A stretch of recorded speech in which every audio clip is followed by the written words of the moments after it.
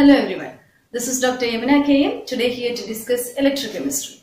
Fundamental aspects, theoretical and practical considerations of electrochemical and electrolytic reactions will be discussed as well as some of the applications. I hope graduate level chemistry students to benefit this. With that, let's now move on to it. So let's start with electrochemistry. The entire lecture is given in two sessions. The first session deals with the fundamentals and electrolytic processes, and in the second session we will exclusively discuss the electrochemical reactions. So welcome to the first part of electrochemistry lectures, the fundamentals. To start with, let's see what is electrochemistry. It studies the relation between chemical and electrical changes, that is interconversion between chemical energy and electrical energy is dealt under electrochemistry. The conversion of chemical energy to electrical energy occurs in electrochemical reactions, and the conversion from electrical energy to chemical energy occurs in electrolysis. In electrochemical reaction, in its heart consists of an electrode and an electrolyte, as shown here in the most simplified picture.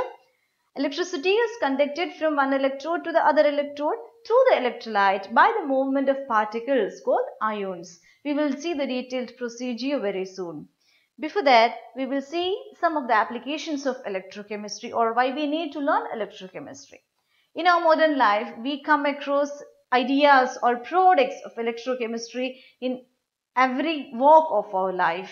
For example, it can be environmental pollution controlling and monitoring, synthesis of organic or inorganic chemicals, medicinal applications starting from the glucometer to the highly advanced dielectric apertures, various separation techniques, for example in metallurgy, various sensors, and a wide variety of energy sources starting from the simplest battery to highly advanced fuel cells and others.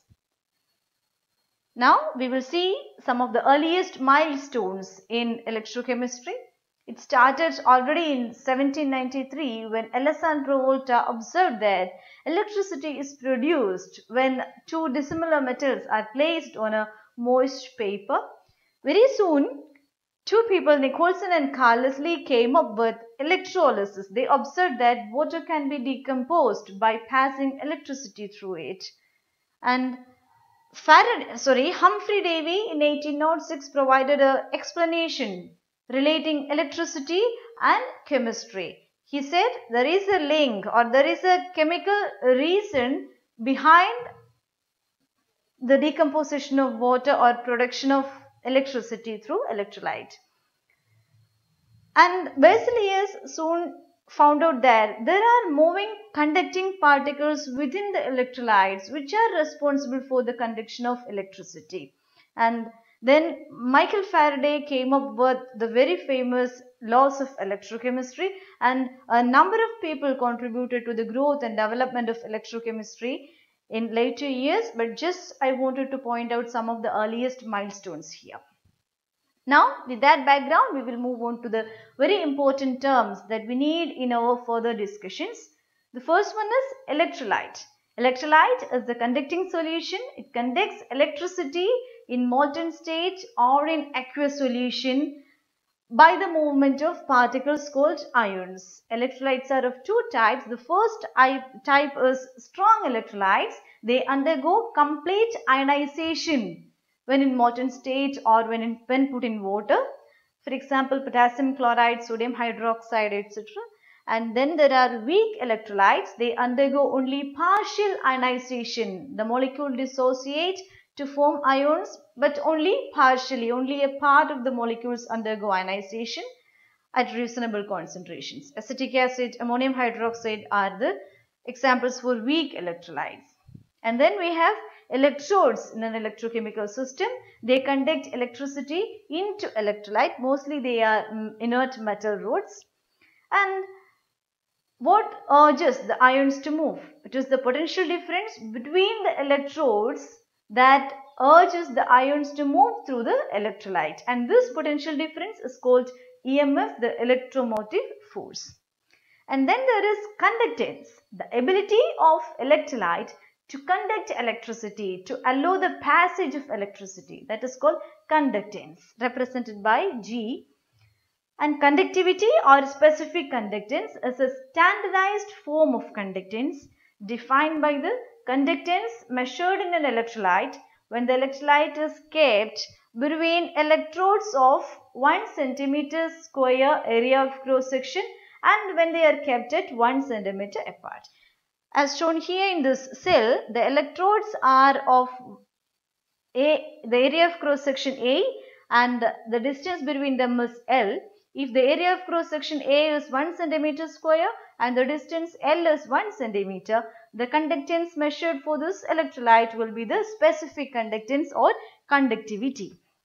And this particular ratio, that is L to A, the distance between the electrodes to the area of cross section of the electrode, give you the cell constant, that is the property of the given cell. And cell constant relates the conductance and conductivity like this through those equations. And then we have molar conductance, an important term in which conductance is expressed, and this expresses the conductance in relation to the concentration of the electrolyte in terms of molarity.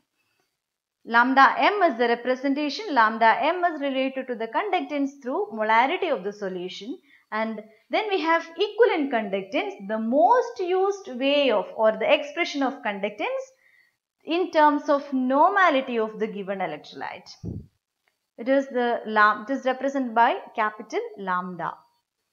And now we will see how the conductance varies or what are the different factors determining the conductance of a given electrolyte. Obviously, we have temperature.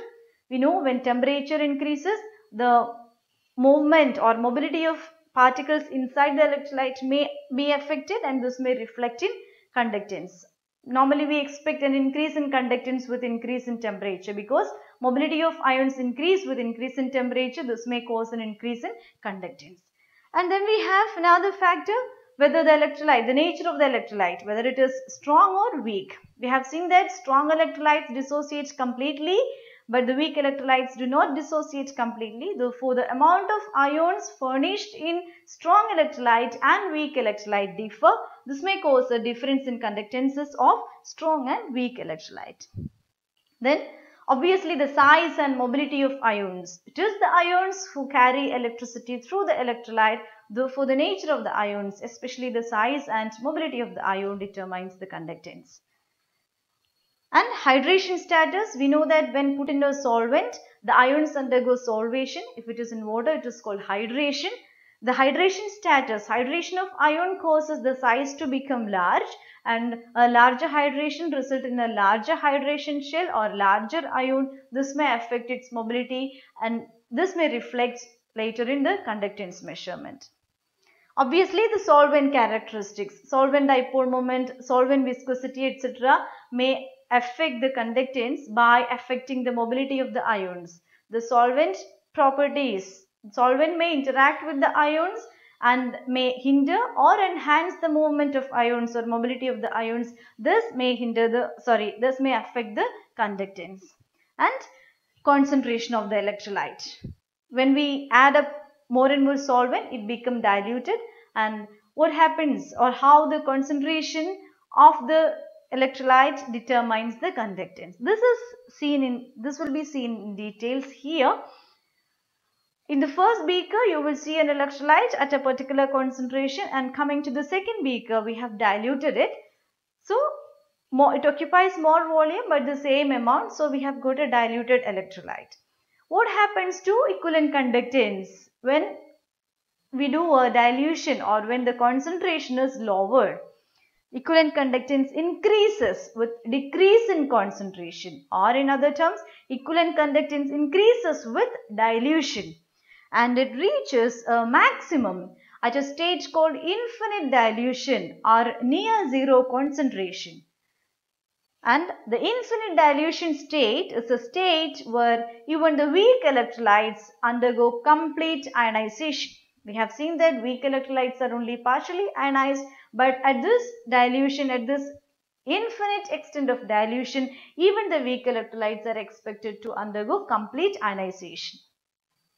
And At infinite dilution, the equivalent conductance measured will be the highest value of the equivalent conductance or the maximum value of equivalent conductance. This is called the limiting equivalent conductivity, represented by lambda 0 as shown here. And this gives an important result called conductance ratio, the ratio between the equivalent conductance measured at a given concentration lambda C to the conductance at infinite dilution or zero concentration. That is lambda at a given concentration to lambda at zero concentration. This gives the conductance ratio, and we will see later that the conductance ratio alpha corresponds to the degree of dissociation in case of weak electrolyte. We will see the details of weak electrolyte and degree of dissociation soon. And lambda 0, that is the equivalent conductance at infinite dilution, cannot be measured but can be calculated, and for that calculation we use the help of something called Debye-Huckel-Onsagar equation. We will see how it works. We have got a plot of equivalent conductance against the square root of concentration. At different concentrations we measure the equivalent conductance and this plot is made. And we will see for strong electrolytes we observe this tendency that as we move from higher concentration to lower concentration along this direction, the equivalent conductance increases but with a negative slope. And if we extrapolate this to zero concentration, that is the case of infinite dilution, the y-intercept will give you the lambda 0, that is equivalent conductance at infinite dilution or the limiting equivalent conductance for strong electrolyte. And this relation between lambda and square root of concentration is expressed by Debye-Huckel-Onsagar equation as shown here, and it is related through a constant A, which is the characteristics of solvent and temperature. So it is obvious that for strong electrolyte, solvents take part, there is an important role for the solvents, and this tendency, that is increase in equivalent conductance with lowering in concentration or increase in dilution, can be explained as due to with change in concentration or at high concentration. If you increase the concentration, at high concentration the ions are kept closer to each other, that is the distance, interionic distances become lower and lower, and hence the interionic interactions become larger and larger at higher and higher concentrations.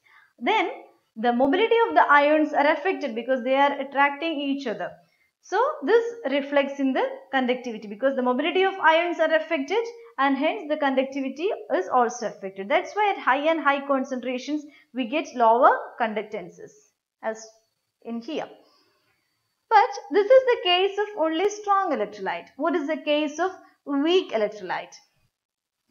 The observation for weak electrolyte is as follows. As the concentration decreases, like this, we can see for weak electrolytes, the equivalent conductance increases only very slowly, and at a concentration close to zero, it increases very dramatically like this. So what could be the reason why weak electrolytes behave entirely different from strong electrolyte, and how can we calculate the lambda 0 value for weak electrolyte? It is obvious that the lambda 0 value of weak electrolytes cannot be obtained from this graph as we got it for the strong electrolyte. So why weak electrolytes behave differently? How the lambda 0 can be measured? That's what we will see in the next slides. So explanation on the characteristics of weak electrolytes was given by William Ostwald'd in 1888 and in the form of Ostwald'd dilution law. The law states weak electrolyte undergoes complete ionization at infinite dilution only. We have seen that weak electrolytes are only partially ionized and complete ionization occurs only at infinite dilution. That's what he says. So there exists a factor called degree of dissociation alpha. That is, at a given concentration, at a reasonable concentration, what is the amount of molecules that undergo ionization? We know that at reasonable concentration, not all molecules ionize, Therefore, the fraction of molecules which undergo ionization at a given concentration, that is given by alpha. And alpha relates the conductance and alpha relates the equilibrium constant or the ionization constant and the concentration. For example, let's see, here is acetic acid, a weak electrolyte, ionizes to give you acetate ion and proton, and the ions and unionized acetic acid are in equilibrium with each other, and this equilibrium constant is the ionization constant. We will see this very soon, the ionization constant definition. So this ionization constant K and the concentration of the electrolyte are related through the degree of dissociation alpha here. And now what happens, or how the weak electrolyte equivalent conductance increases only very gradually with dilution in the beginning and then gives a drastic increase at the infinite dilution. Because at normal concentrations, the ionization is very poor, contributing to very small change in conductance, but near to infinite dilution or near to zero concentration, according to Ostwald'd dilution, all the molecules undergo ionization furnishes a large number of ions at infinite dilution. This may contribute to an increase in conductance. This is how Ostwald'd dilution law explains the tendency or variation of equivalent conductance with concentration in case of weak electrolyte. But the point is that the law fails to explain the behavior of strong electrolytes, because the behavior of strong electrolyte with dilution was explained based on the interionic interactions, but Ostwald'd dilution law is silent about such interactions. That's why it was not able to explain the strong electrolyte trend.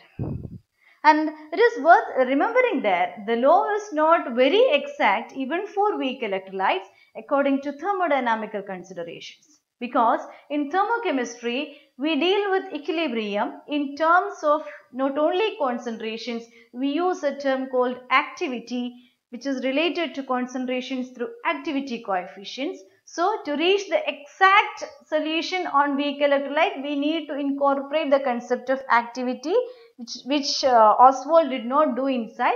Still, although there is some failure in that respect, Ostwald'd dilution law explains the behavior of weak electrolyte very well, and a number of observations also can be explained based on this law.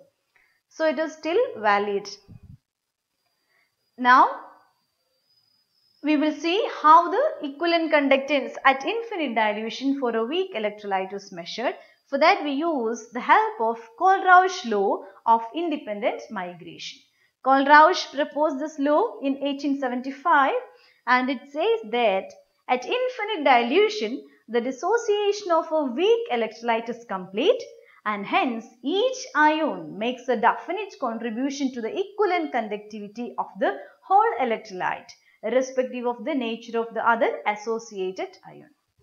Again, at infinite dilution, we have seen the electrolyte undergo complete dissociation, and hence each ion make a definite contribution to the total conductance of the electrolyte, without bothering what is the nature of the other associated counterpart.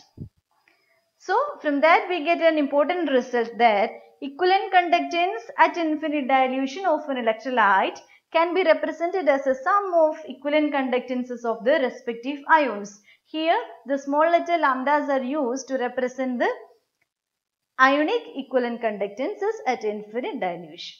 So, this is a mathematical expression of Kohlrausch's law. And now we will see how the law is applied to calculate the equivalent conductance at infinite dilution for weak electrolyte. Let's go through it with an example of acetic acid. Suppose we want to calculate the lambda 0 value for acetic acid. We need to consider 3 strong electrolytes. Before that, acetic acid Kohlrausch's equation can be written like this. That is, lambda 0 of acetic acid is the sum of lambda zeros of proton and acetate ion. To reach this right hand side of this equation, we consider three strong electrolytes. Here sodium acetate, hydrogen chloride and sodium chloride. For each of these strong electrolytes, we write the Kohlrausch equation. For sodium acetate, the equivalent conductance at infinite dilation, lambda 0 is the sum of sodium lambda 0 to and acetate lambda 0.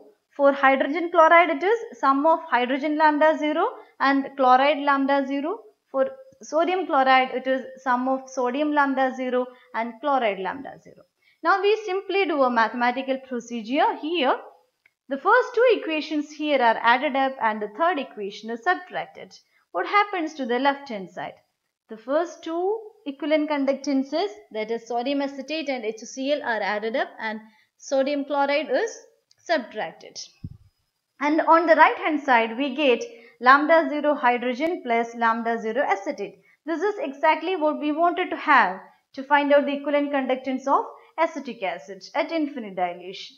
So if we get or if we obtain the equivalent conductances at infinite dilution for those three strong electrolytes, we can reach to the equivalent conductance at infinite dilution for this weak electrolyte.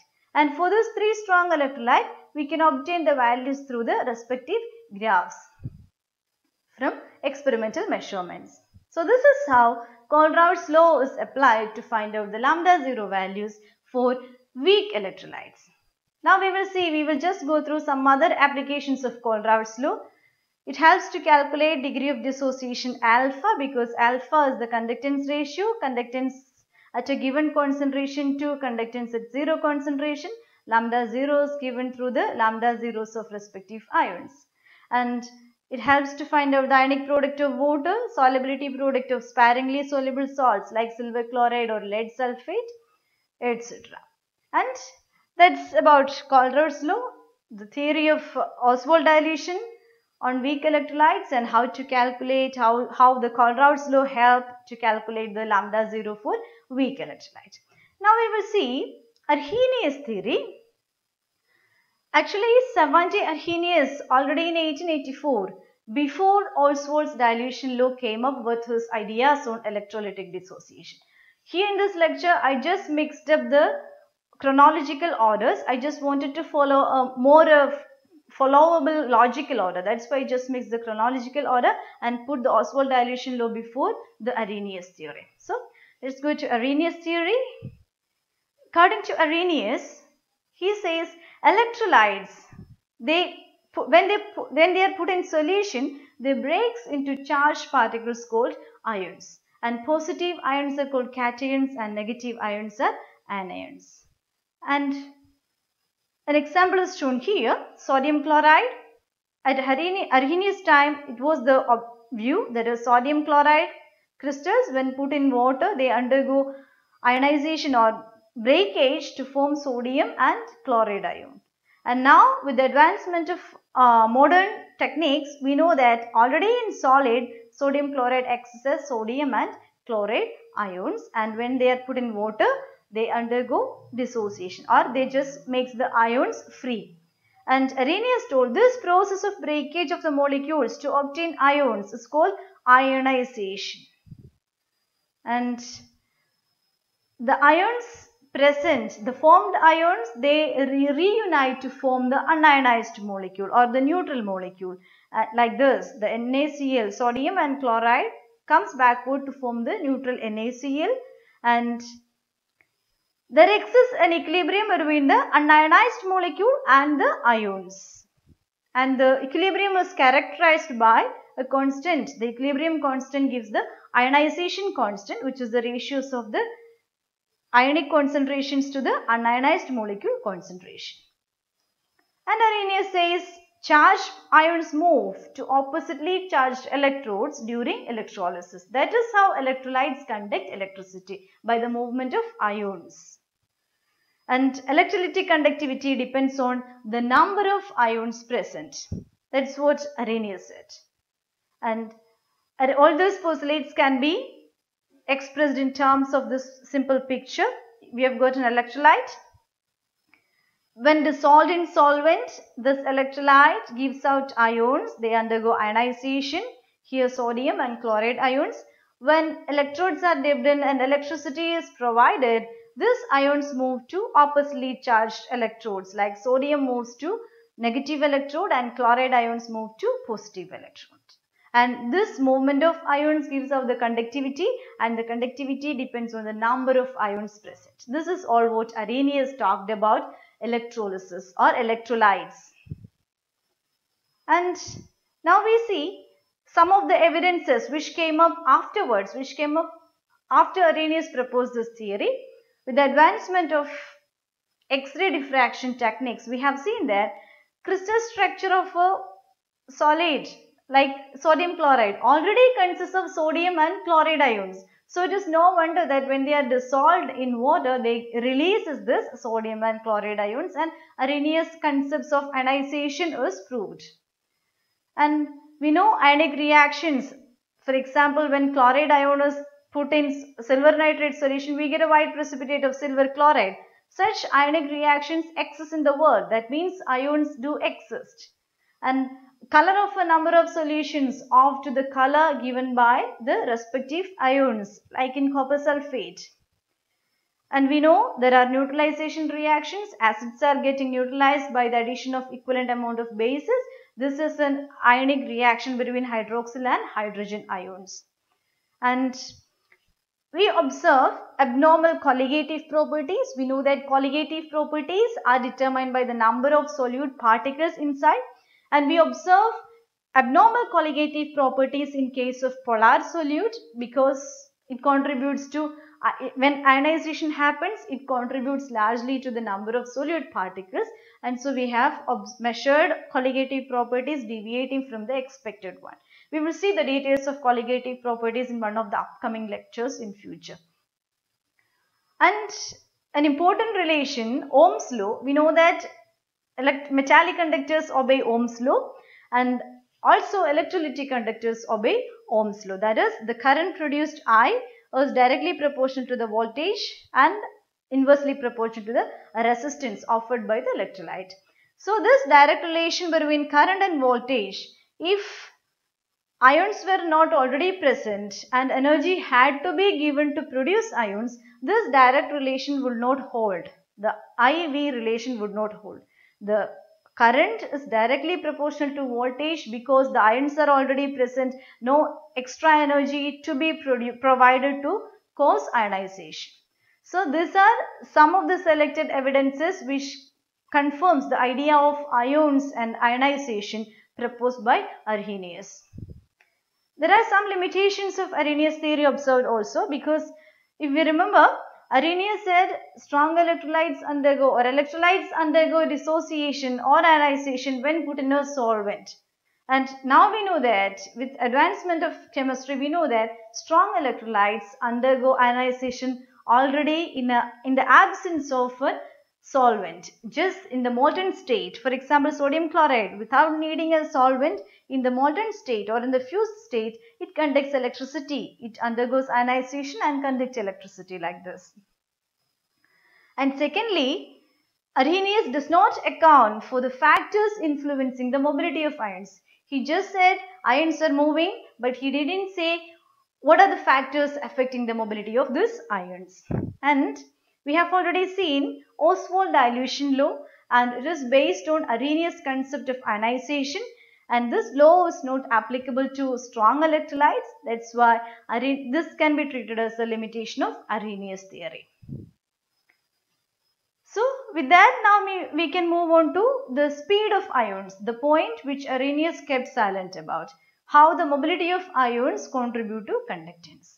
And this observation is that a mobility of ions causes a loss of concentration at electrode, or loss of concentration occurring during electrolysis corresponds to the mobility of ions. We will see it in a detailed demonstration soon, and this idea was given by Hittorf's rule. Hittorf's rule says loss of concentration at any electrode is proportional to the speed of ion moving away from it. During electrolysis, at each electrode, experiences a concentration fall, and this concentration fall is according to the speed of ion moving away from it. We will see it through this demonstration. I've got a big electrolytic chamber here. It is divided into three compartments: the anode compartment, cathode compartment, in between a middle compartment. I've got sodium chloride inside, that is, sodium and chloride ions are present in equal amounts because both are univalent ions. Suppose my chloride ions are faster than sodium ions. Or just imagine that chloride ions are moving, not sodium ions. What happens? This is the case. So, see, when chloride ions, negative ions, move to the positive electrode, there occurred a fall in concentration at the negative electrode. And in another scenario, let's imagine only sodium ions are moving, not chloride ions. What happens is this. Now we see a fall in concentration at the positive electrode. And in the third case, let's imagine both the sodium and chloride ions move with the same mobility. They move to the same extent. What happens? Concentration fall occurs at both the electrode in equal amounts. This is what we observe. So obviously there occurs concentration fall at the electrodes and concentration fall at cathode, that is a negative electrode, depends on the mobility of the negative ion, and concentration fall at anode depends on the mobility of the positive ion. And if both the ions are having same mobility, the concentration falls at both the electrodes are same. So this is what Hittorf said, and he related the fall in concentration to speed of cation. The ratios of fall in concentration can be written as the ratios of cationic velocities. U plus gives the velocity or mobility of the positive ion or cation, and U minus is the mobility of anion. And Hittorf proposed this idea. That's why it's called Hittorf's rule. And now the question is, how is this ionic mobility directly reflecting the electrolytic conductance? We have seen the ionic mobility reflects in fall in concentration. Now how it is reflected in electrolytic conductance, and this is given in terms of transport number, or it's also called transference number. Transport number represents the contribution of each ion to the total conductance such that the fraction of electric current carried by a given ion in the total electrolytic current is called the transport number or transference number. For example, for cations, we can write it like this: the ratio of the current carried by the cation I plus to the total current carried in the electrolyte. That is the transport number of cation. And for anion, it is the ratio of current carried by the anion to the total current. That is the anionic transport number. So, if we just do this summation, T plus plus T minus will be unity. And this transport number, by using Hittorf's rule, can also be written in terms of ionic mobilities. This is the mobility of the cation, and here is the total mobility of both cations and anions. Likewise, transport number of anion can be written as the ratio of mobility of anion to the total ionic mobility. And the ratio of transport numbers will be the ratio of ionic mobilities. This is the basis of the basic idea behind transport number or transference number, how each ionic mobility contribute to fall in concentration, that is given by Hittorf, and how each ion contribute to electrolytic conductance, that is given by in terms of transport number. Now there are two different methods to find out transport number of ions. The first one is Hittorf's method. In this we have got a chamber like this with anodic compartment and cathodic compartment separated by a middle compartment. Here in this example, we have got silver nitrate solution inside, and there is a setup for electrolysis, and here is a setup that called silver voltammeter to measure the silver deposition occurring during electrolysis. What we do is, we conduct electrolysis, and before and after, we know that during electrolysis, there occurs a fall in concentration. There occurs a fall in concentration of silver at anode.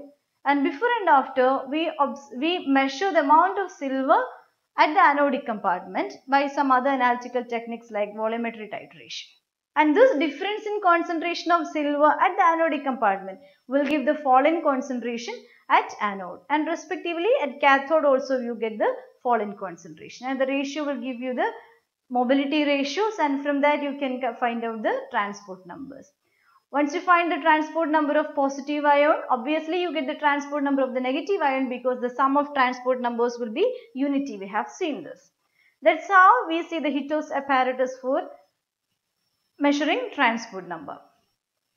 And the next method is moving boundary method. We have a clear boundary and this boundary moves during electrolysis. Here we have got a vertical column. The lower part is filled with cadmium chloride solution and the upper part with hydrogen chloride solution.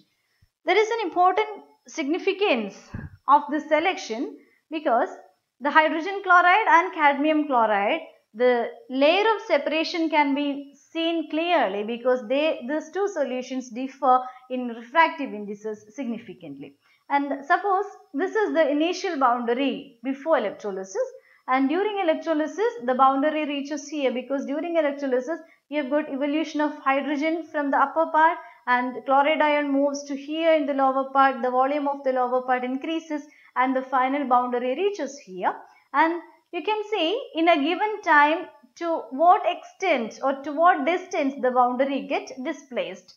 From this you can directly measure the movement or the displacement of the boundary layer in a given time. That's how you can convert this to transport number. So that's how you measure transport number by Hittorf's method and by moving boundary method. With that, let's now move on to conductivity measurement and their application, the last part of this session. Conductivity is measured in modern times by using a digital conductivity meter. The meter provides, this is a calibrated instrument and it has got an electrode. The electrode is dipped in the electrolyte, which is our analyte, and for a calibrated device you can read the conductivity here at the display. This is how it works, and it has got a number of applications. Mainly it is used to find out the dissociation constant alpha of weak electrolyte like this, and solubility product of sparingly soluble salt like this, and ionic product of water. And the point of our concern, the most important point of our concern is conductometric titrations. We know we do normally volumetric titrations to find out the amount or concentration of analyte. Here the same can be done by using conductometric titrations but with better accuracy and sensitivity. This is a setup for conductometric titration. You have got a conductometer here, electrode dipped in the electrolyte, which is our analyte, and titrant is added from the burette. And the idea is, with every addition from the burette or during titration, the ion from the analyte is replaced by the ion from the titrant. So there is a replacement of ion, change in the nature of ion, the ionic mobility changes. This will reflect in conductivity. Conductivity will change. This conductivity reflects or it gives out the equivalence point of the titration. We will see it through some examples. Before that, the conductometric titrations are highly helpful in special cases like for dilute solutions. For very dilute solutions, we cannot do volumetric titrations because volume measurements are not that accurate or sensitive. And for weak acids, for weak electrolytes, we cannot do the volumetric titrations, but conductometric titrations are very effective there or efficient there. And for colored turbid solutions, we have good problem with volumetric titrations because during volumetry we normally depend on the color changes, and colored and turbid solutions can mislead our eyes. And at these cases, conductometric titrations can be adopted. And of course for precipitation titration also. These are some of the cases where conductometric titrations give excellent results exclusively. With that, let's see some of the examples of strong acid against strong base titration like in HCl NaOH titration. This is how the pattern look like. Let's see. In the beginning, we know in our vessel the analyte is HCl. It is there, and from burette we are adding sodium hydroxide. So in the beaker we have got HCl dissociating into hydrogen and chloride ion. During titration, when we add sodium hydroxide, it reacts with HCl to get sodium ion, chloride ion, and here the OH and H plus react to give water. Water is a weak electrolyte, it dissociates only very slowly. Therefore, it does not contribute to conductance, but sodium and chloride ions contribute to conductance. But what happens? In the beginning, we had hydrogens and chloride ions. Here, the hydrogens are now replaced by sodium ions. Hydrogens are very small, highly mobile ion, but sodium is larger and less mobile. So, the lower mobility of sodium causes lower conductance. So, as we add more and more sodium hydroxide during titration, we get lower and lower conductances. But what happens at the end point or at the equivalence point? All the hydrogen chlorides are consumed, only sodium hydroxide remains, and sodium and hydroxyl ions are there. This contribute to the conductance, especially hydroxyl. These are strongly ionizing sodium hydroxide, and the hydroxyl ion contributes to conductance very largely. So, the conductance of the system increases drastically, and this inflection point between the two lines will give you the equivalence point of the titration. This is the case of strong acid, weak base, strong acid, strong base titration. Now we will see the next example of strong acid, weak base titration, HCl against ammonium hydroxide. Again, in the beginning we have got HCl in the vessel furnishing these two ions. They contribute to good conductance. And when ammonium hydroxide is added, we have got now ammonium ion, chloride ion and water. And see, hydrogens are replaced by ammonium ion. Ammonium ions are less mobile, contributing to conductance only to a lower extent than hydrogens. So, the conductance decreases as you add more and more ammonia solution. And now at the end point, what happens is, all the hydrogen chloride is consumed and the excess ammonium hydroxide only remains, and ammonium hydroxide being a weak electrolyte, it undergoes only poor dissociation, does not contribute to conductance. That's why the conductance does not change at all. So, this kind of inflection occurs, and the inflection point here will give you the equivalence point. Coming to the third example of weak acid against weak base titration, like in acetic acid against ammonium hydroxide. We know acetic acid is a weak acid. It dissociates only very weakly. So, it does not contribute significantly to conductance. You see, in the initial conductance is very small, the value. But when you add ammonium hydroxide, acetic acid reacts with ammonium hydroxide to give you ammonium acetate. And this ammonium acetate even suppresses, because there is a common ion effect. Ammonium acetate provides acetate ion. Already acetic acid produces acetate ion. So, the common ion effect causes the already weak ionization of acetic acid to be suppressed further. Therefore, the conductance is even lowered.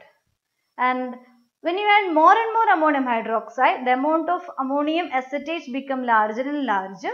The common ion effect disappears and the ammonium acetate effect starts to dominate. It dissociates and contributes to conductance significantly. At the end point, all the acetic acid are consumed and only ammonium hydroxide remains. But ammonium hydroxide is a weak base and it dissociates only poorly and does not contribute to conductance. So, the conductance remains almost constant. And this inflection point here will give you the end point or equivalence point of the titration. So, this is about conductometric titrations. Very important, like it helps in measurement of analyte or quantitative analysis of analytes with very high accuracy and very high sensitivity. And with that, let's wind up the first part of our electrochemistry lectures. And in the next session, we will see each other with electrochemical reactions. Very soon, I'll come up with that. Before that, if you have questions and would like to give feedback, please contact me on this email. And I would like to suggest some references, mainly these two: physical electrochemistry, fundamentals, techniques and applications. And the second one is fundamentals of electrochemistry. And I would like to thank those web pages from which I have taken so many figures or images. And obviously I thank you. And soon we will meet each other with the electrochemistry lectures, the second part, that is electrochemical reactions. And thank you.